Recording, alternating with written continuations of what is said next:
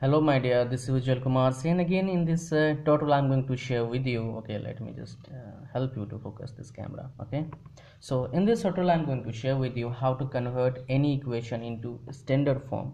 That's why it would be much better. I mean, how to convert any equation to the into the standard form. That's why you can solve the LPP problem quite easily. All right, so suppose that we have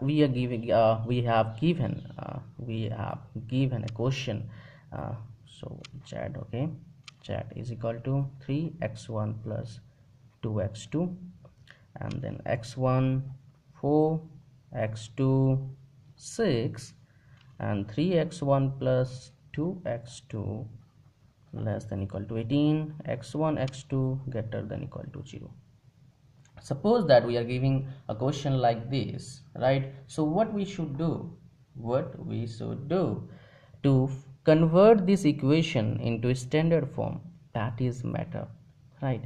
So here is the step. It's really simple. Actually, I was thinking about why not to share with a simple tutorial on this topic.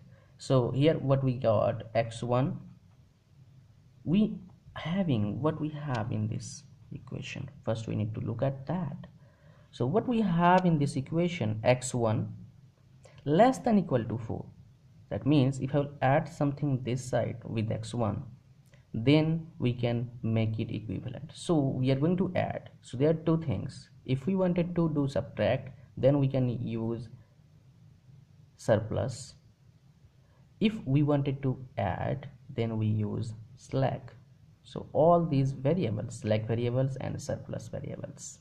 Okay, so what I mean to say, slack variable and surplus variable, slack variable and surplus variable. देखो, now x1 plus s1 is equal to 4. Now here x2 plus s2 like the same is equal to 6, because we need to add something here to make it equivalent.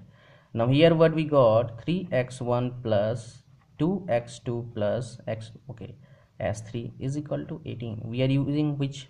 Because slack is for positive and this is for negative, remember that. Now we can write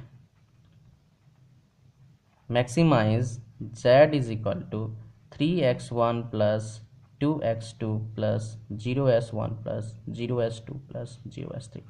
Well, this is the equation. We need to convert the given equation in the quotient to like this before solving LPP problem.